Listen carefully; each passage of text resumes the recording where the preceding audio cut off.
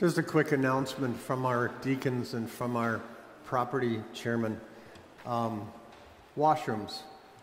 The washrooms downstairs against the north wall have been permanently shut down.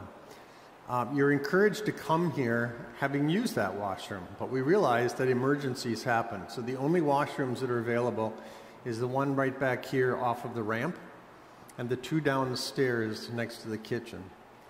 I have never gotten into the pulpit and started a sermon saying something like that. Welcome home. Welcome home to all of you citizens of heaven who are still here on earth.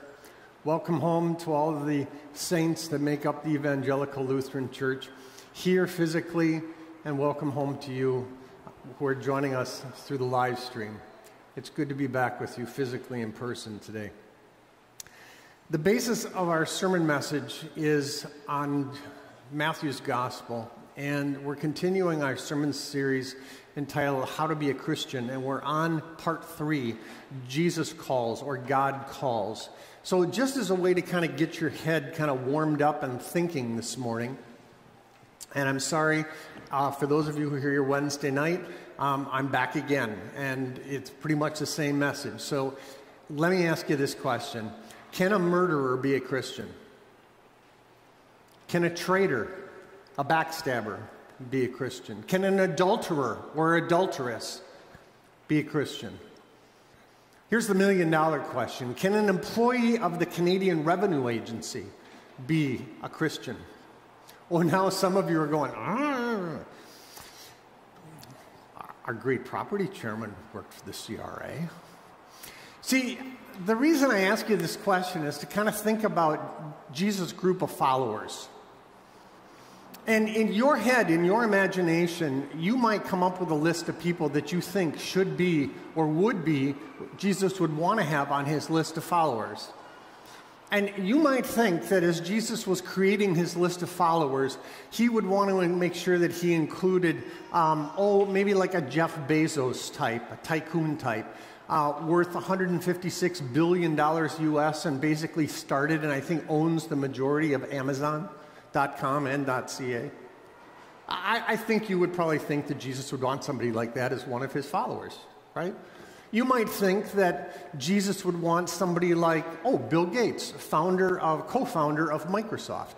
A mega charity type guy is giving away hundreds of thousands of dollars to causes that are near and dear to his heart. And he can do it because he and his wife are worth $108 billion US.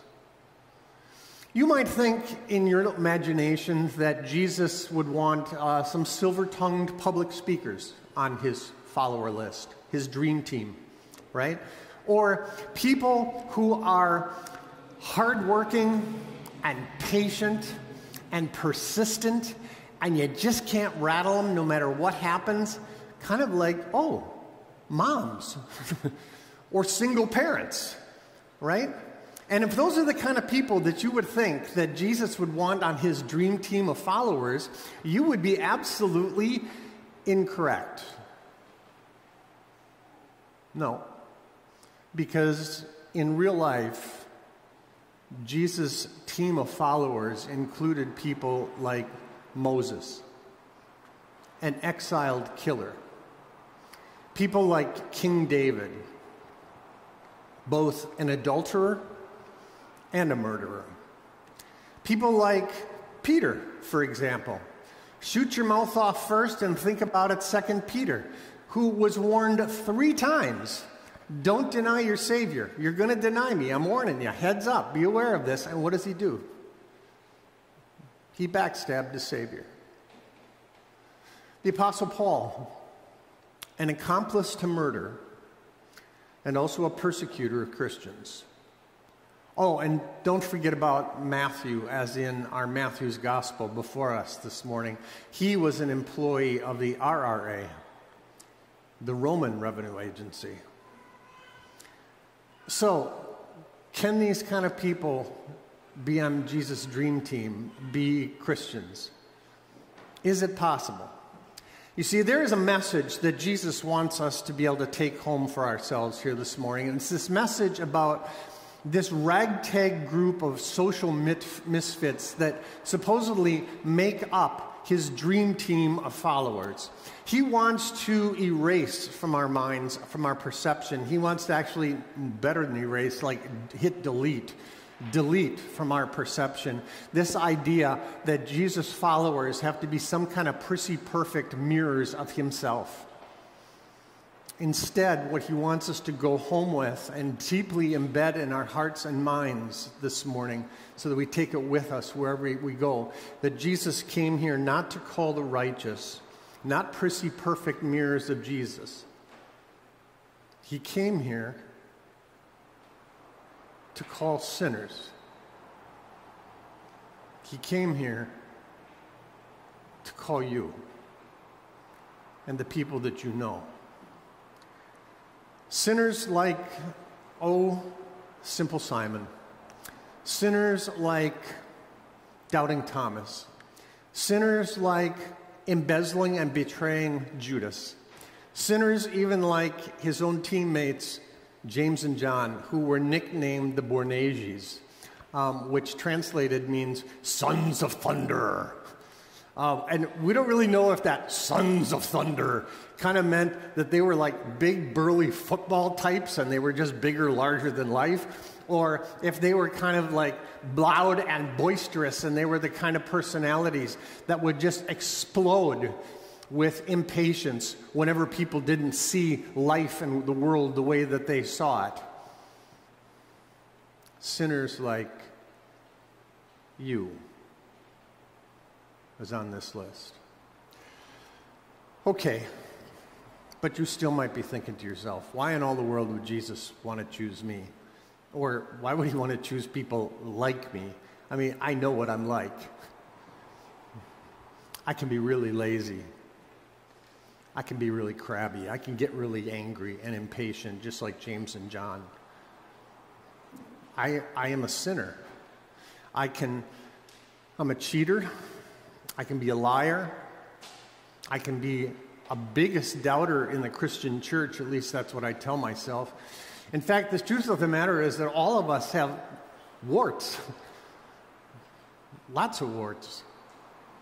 Really big warts. And we think that that would disqualify us from being the kind of polished saints that Jesus would be looking for, church building type Savior would be looking for, to be a part of his church, right? Unless the chief characteristic that this church building Savior is looking for is not a characteristic in the follower.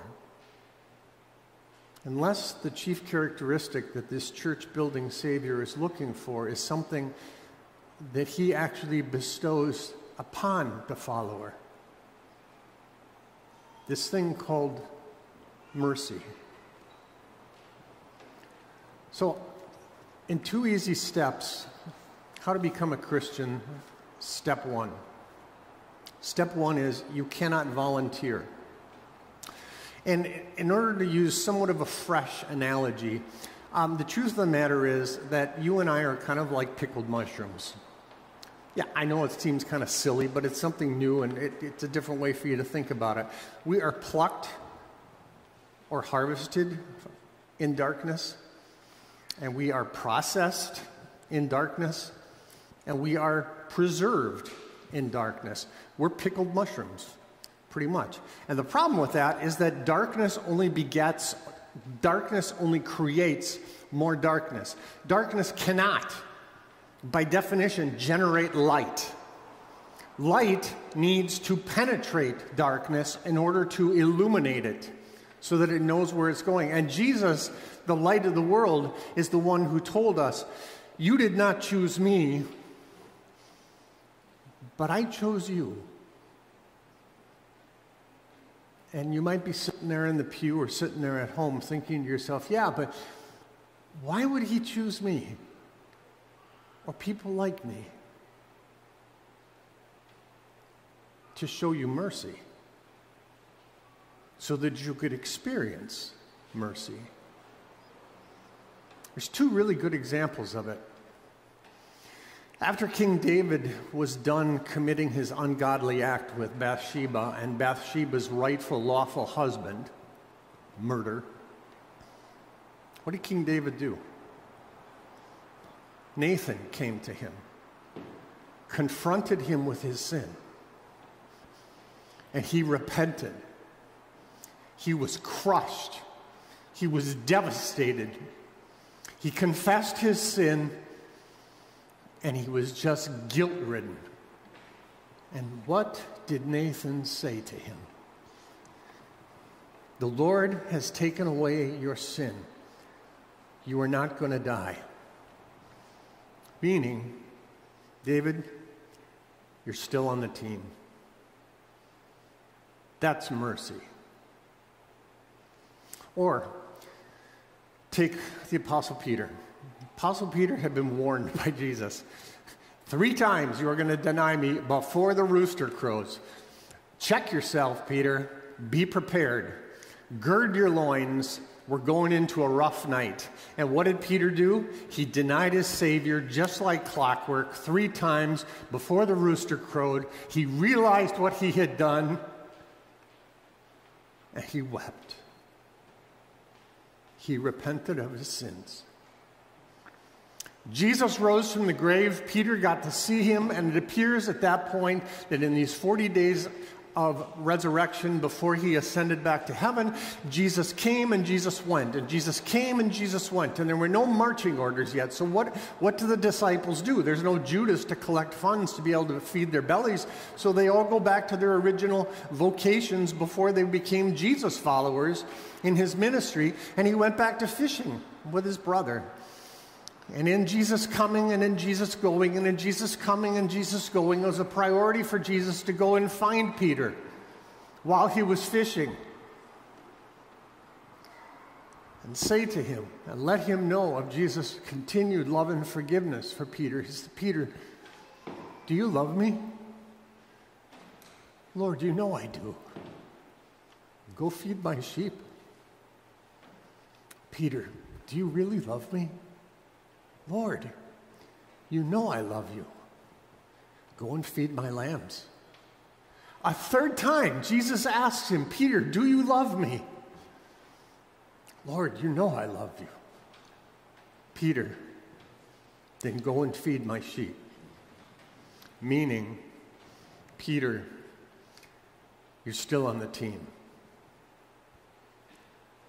That's mercy. And Jesus comes to you, and he says, follow me. Follow me, Chris. Follow me, Niasabed. Follow me, Mary. Follow me through everything. For I have you in the palm of my hand. And your reaction is like either shock and unbelief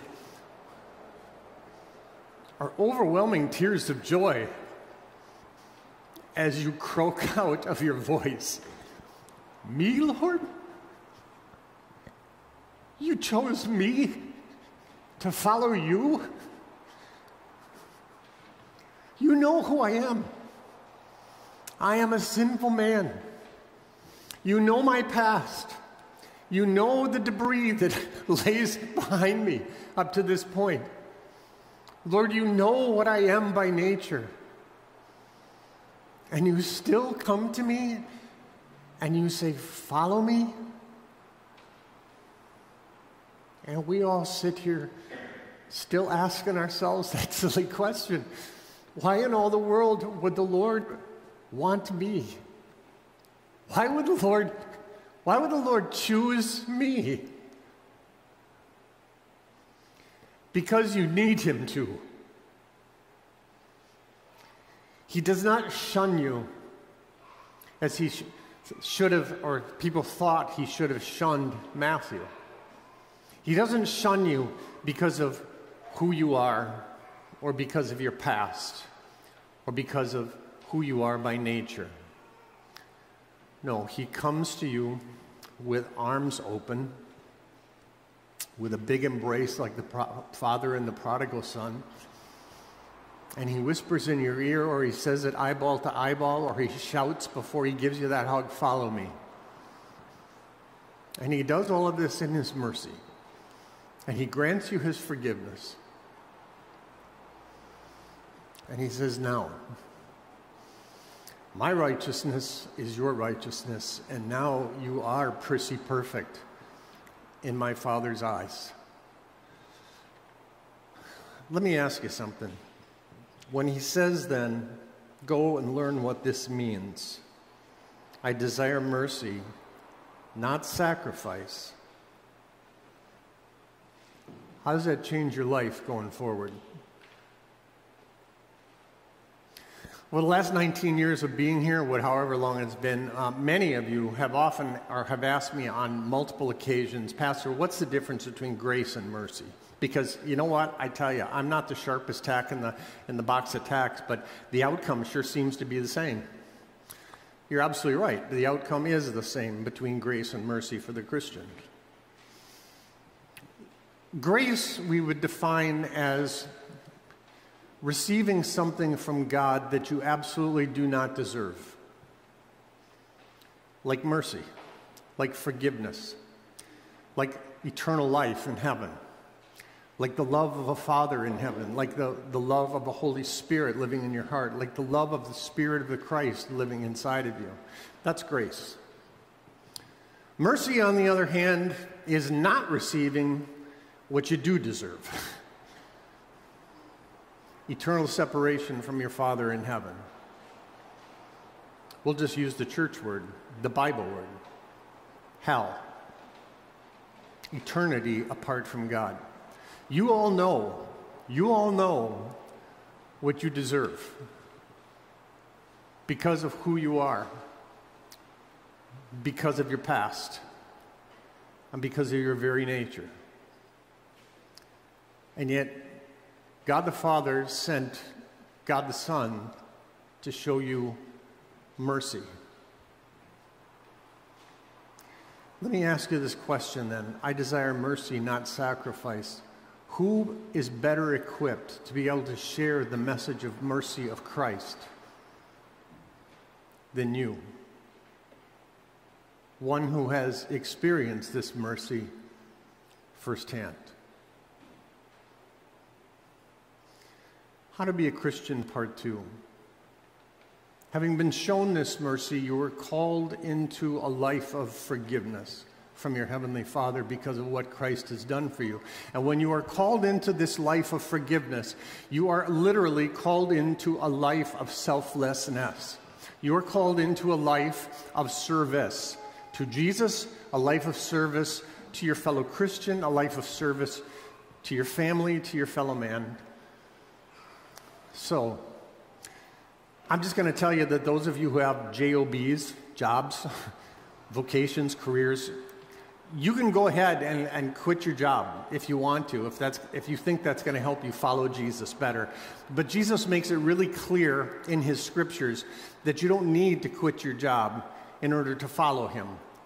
You can follow him at your job, whether you're jobbing it at home or whether you're jobbing it back at the office, socially distancing with or without a mask.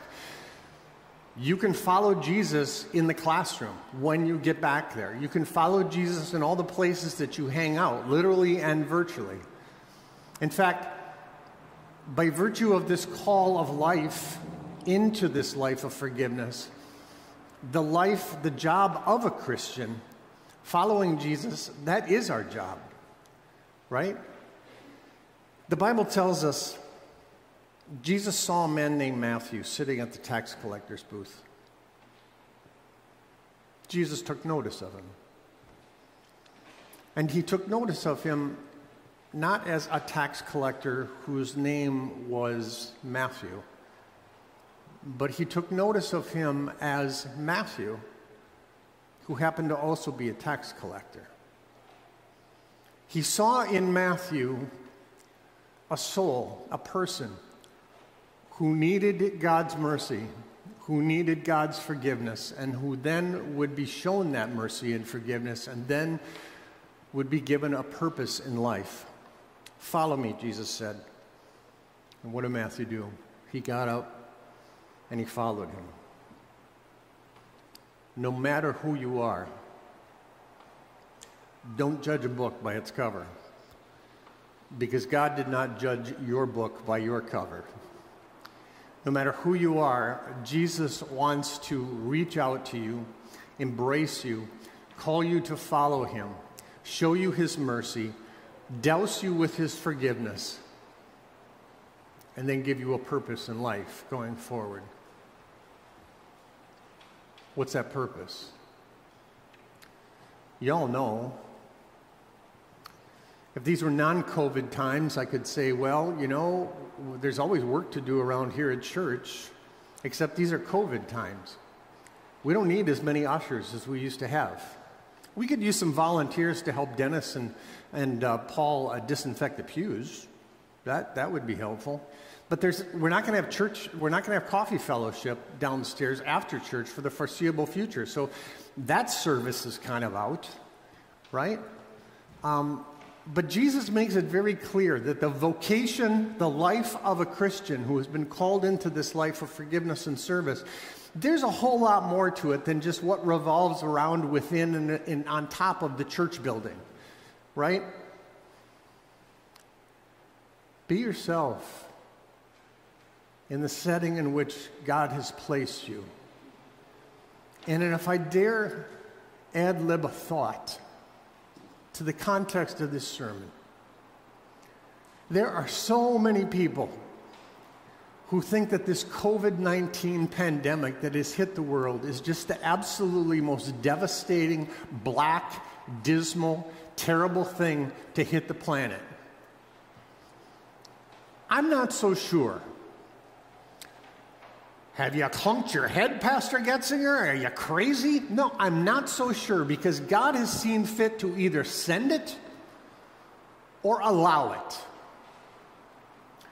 And the church has absolutely flourished in its history under pressure and under duress in hard times. Instead of looking at this as a pandemic, look at this as a unique opportunity at this time in history for the church to be able to carry out her beautiful task of being able to share the message of mercy of Jesus Christ with those in this world who right now are frightened, they are scared, they don't know what's going to happen next. I might say some of them are getting absolutely paranoid. They might be to their doctors needing tranquilizers and medication. Where do they find peace? Where do they find comfort? Where do they find assurance that this world is under control except through you, who has received the gift of mercy firsthand and knows what it's all about? So go out there. Take a look at this COVID life that you are now living as an opportunity for the church to be able to spread the gospel, the mercy, and the forgiveness of Jesus Christ. Use who you are. Use your humor. Use your love of talking to people. Use your creativity.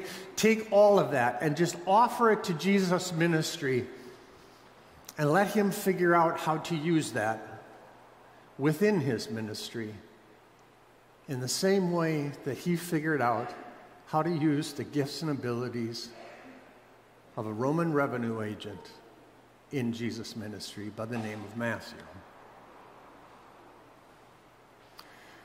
A long time ago, and then I followed up about 5 years ago, there was a survey that was conducted, and the results of the survey was that 7 of the top 10 most gratifying jobs, careers in the world were jobs like pastors and firefighters.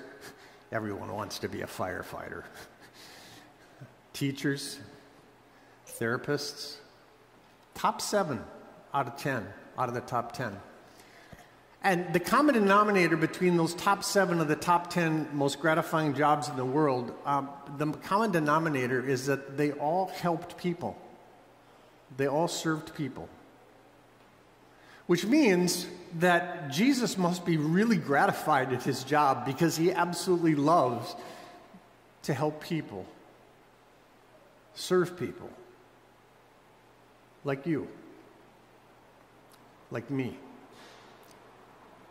like all sinners who he wants to make saints by showing them his mercy. And then he gives us the opportunity to be able to show our love for him in our service to him, in our service to other people. And what greater gift can you give to another human being in this time of COVID than to point them to the place where love and mercy meet in Jesus Christ? So I'm going to ask you to think about something here. As you're carrying out this service, somewhere in the conversation, you're trying to get to know this person, and maybe the question's going to come up. I'm just saying, give this a thought. Someone's going to say to you, so what do you do for a living? And you know what? I'm going to ask you to pause on going right to the real thing. Like, I'm in finance for a big printing company, or I'm retired, or I'm a university professor, or I'm an engineer, or I'm a consultant to the military industry. Why don't you look at them and say, what do I do for a living? Well, my boss is a Jewish carpenter who happens to also be the Son of God. What do I do for a living? I follow him. Let's go get a cup of coffee, sitting 6 feet apart. Let me tell you about him. Amen, brothers and sisters. Amen. Please all stand. The peace of God, which surpasses all understanding, it will guard and it will keep your hearts and minds through faith in Christ Jesus. Amen.